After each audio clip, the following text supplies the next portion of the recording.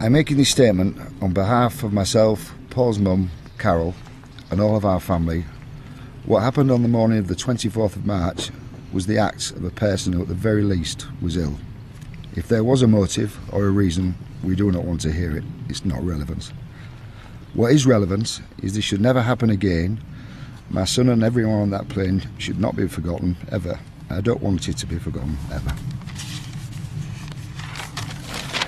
I will not get him back or be able to take him home because of the nature of the impact.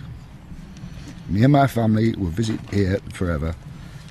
The people of France have helped me and my family in every aspect. It's been dignified, we've been shown compassion, and everyone has been with us in our sorrow.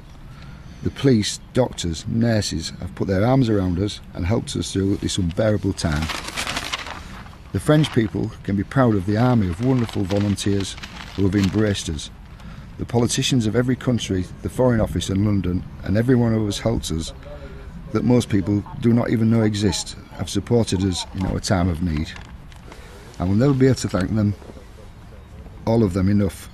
They are caring for us and dealing with things no one should have to see. I believe the airlines should be more transparent and our finest pilots looked after properly. We put our lives and our children's lives in their hands.